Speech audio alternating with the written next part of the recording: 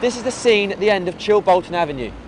Joyriders stole a Volkswagen Golf from nearby Full Flood and crashed it here, destroying a city wall and knocking down a lamppost. It appears the vehicle was being driven along Stockbridge Road when it careered into the wall.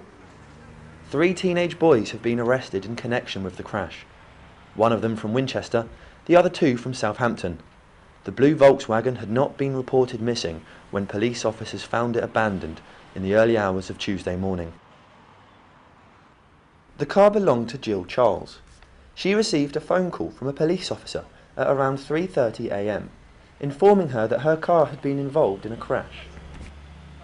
Well, I was quite fond of that car, so I was pretty upset, but in the main thing, I think, well, none of my family have been hurt, nobody's hurt, and a car's a car, but, it was my favourite little car.